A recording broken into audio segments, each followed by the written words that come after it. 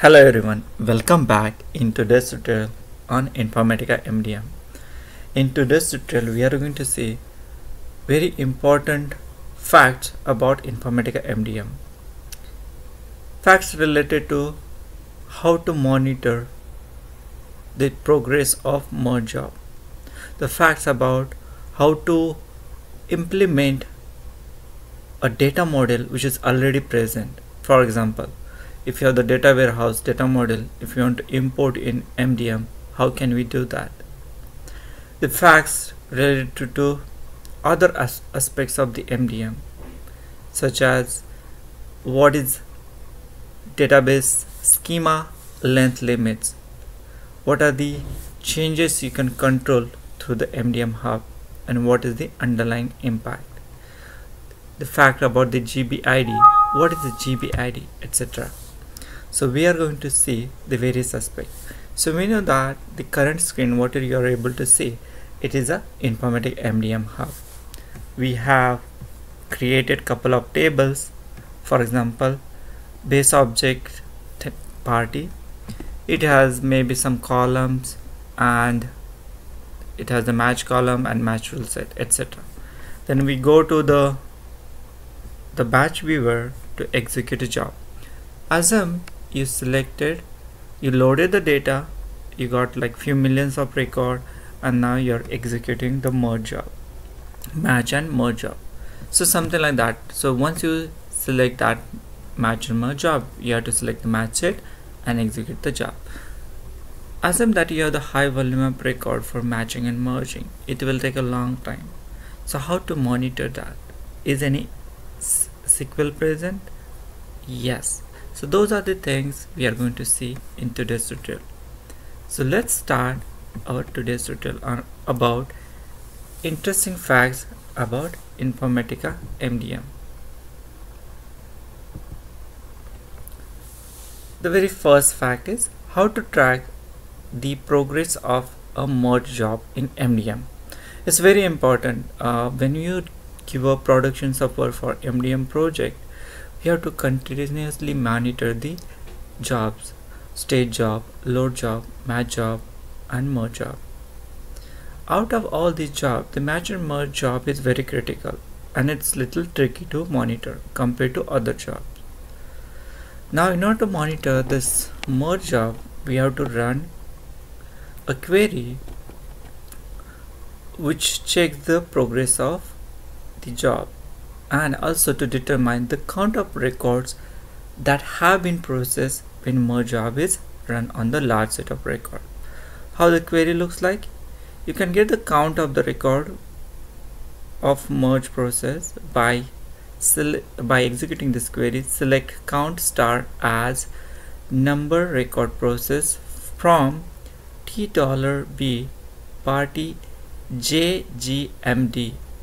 This is very important temporary table which keeps the track of the merge process.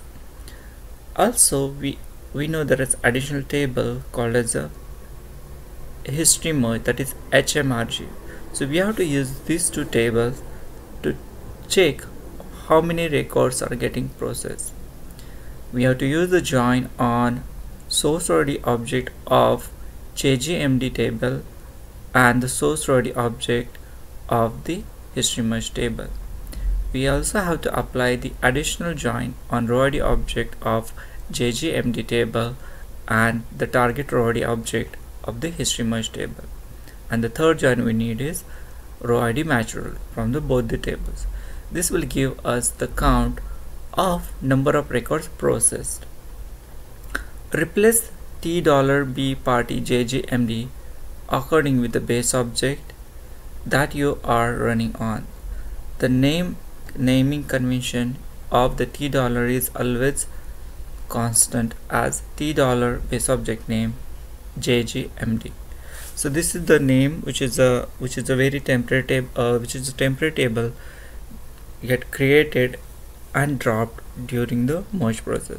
It is created during the start of merge process and dropped at the end of the merge process. So this will be helpful to check how many records are getting successfully merged in the batch of the merge process. The next fact is how to convert a logical data model into a base object in MDM. If you are doing the requirement gathering, this is a very basic question asked by business. They might have the existing implementation of the other projects such as data warehouse or any other MDM implementation. So that means they have the logical database model or logical data model. The question they will ask is, can you use that? Can we leverage the data model and implement in MDM Hub? The question, even it looks simple, but the answer is little complicated. The reason is, of course, we have the provision to use the existing logical data model and create the base object data model. But the problem is it's a little complicated. So you have to handle the several cases. So I'm giving here one of the case how to use the how to convert the logical data model into the base object model in MDM. In master data management, there is an option to import from common warehouse data model, that is CWM file. Do you want to know what is CWM file? Just wait for a moment, because in the next slide we are going to see that file, how it looks like. So this common warehouse data model, meta model, we can use to import in MDM. This CWM, that is common warehouse meta model file, is the industry opted standard which defines the meta data model for the relational and non-relational databases in data warehouse environment. CWM file is imported as a physical table in MDM. Now how to do that? To create the base object in MDM, it is required to first convert the SQL definition in the CWM file format, then import it in MDM using import from CWM file option. The common warehouse meta model defines a specification for modeling metadata for relational and non-relational, also for multi-dimensional and most other objects found in the data warehousing environment. So the answer to question whether can we use the logical data model and import in MDM, the answer is yes, but it is a bit complicated. So I would recommend, rather than importing those data model, design your own data model in MDM and create the base objects accordingly. Now let's see what is this CWM file looks like. The file is very simple. It has it is XML file, so you can open in any notepad, any text editor such as Notepad or Notepad++. You'll see the very first line as a version, it with the UTF-8 as an encoding, the XML version. Then it will give us, it will has the table name, the namespace as a CWM-RDB, and it is pointing to a unique name, that is OMG CWM1.0 relational, and then the actual content will start. The content starts with the header. It has some header information like meta integration model bridge, some version, and this XMI name, and then content will start. So content is the actual model of your tables in your MDM. So it will have the other contents also. This file is quite big, but this is the structure you will see in this CWM file, which can be used to import and convert logical data model into MDM base object model. Let's discuss about the length restriction for table name and column name. Of course, you might be designing a data model. You need to design the table name, you need to design the column names. There is a couple of things you need to consider for length of table and column. In MDM, the maximum length allowed for physical name of base object is 24. This includes the mandatory prefix C underscore of 2 characters. Therefore, user can add only 22 characters for the complete physical name of base object. Why this C underscore required? The C underscore is get replaced with the $, and the corresponding template table get created. So C underscore is mandatory when you create the base any tables in MDM, like C underscore landing, C underscore staging, C underscore base object, etc. C underscore is very important because internally MDM process creates several temporary tables by replacing C underscore and adds T $sign. So the actual length you can add is 22 character for table name. The maximum length allowed for the physical name of the column is 26 character. There is no prefix column name, so you can use the full 26 length. The Oracle database level, the restriction is the 33 characters, but we create so many additional tables like CBO, party, xref, or history merge, or hist. So the actual length exceeds than the 24 character for the table names.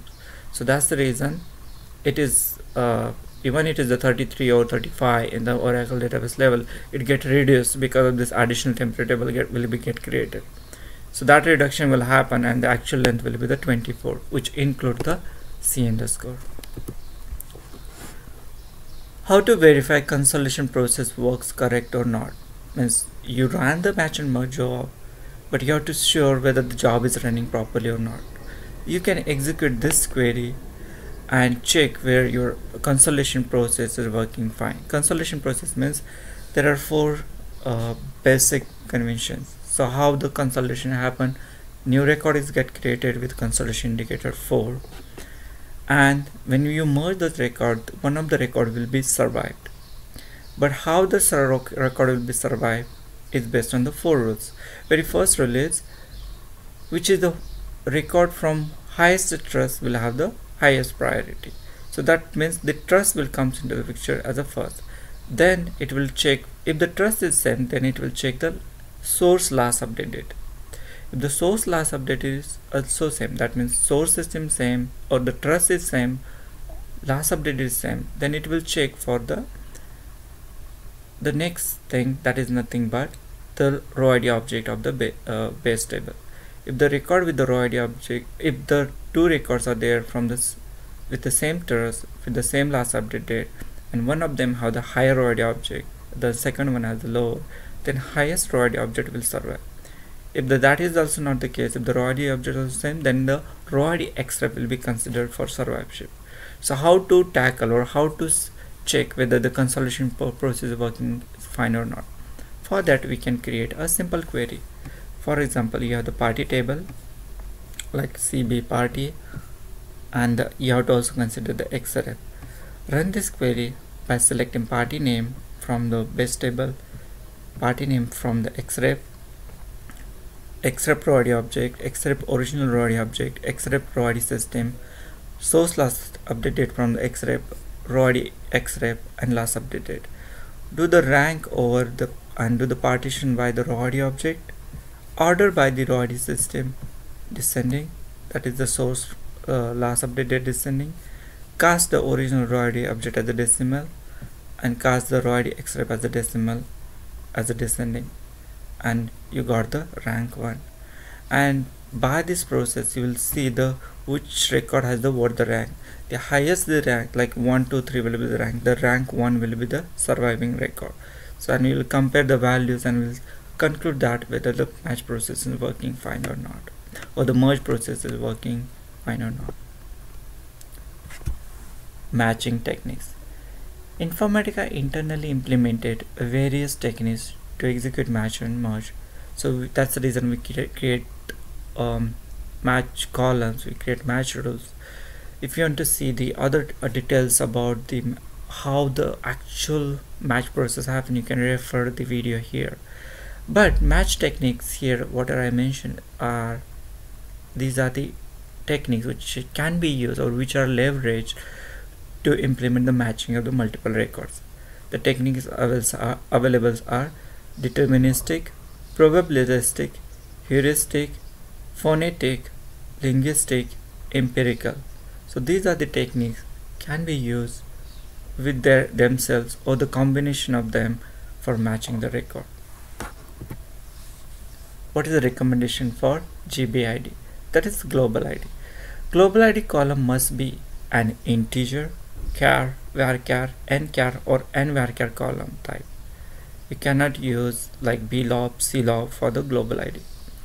A non-integer column must be exactly 255 character in length. So your column should be 255 character, and that is the restriction.